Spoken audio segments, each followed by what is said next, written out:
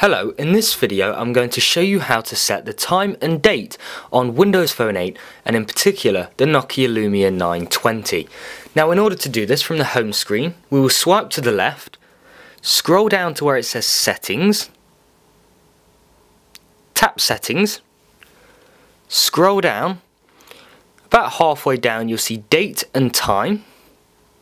Now automatically it's set to a 24-hour clock, and it's also set to automatically recognise the locations, time and date.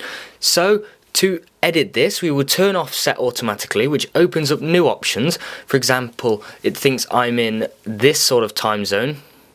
By tapping it, it brings up all of the time zones available, so I can go through, pick my own time zone,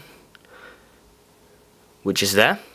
I can change the date by tapping on it, which brings up a scroll bar, so you can scroll through each one, make sure you get the right date and time, and that's available with both day, month and year.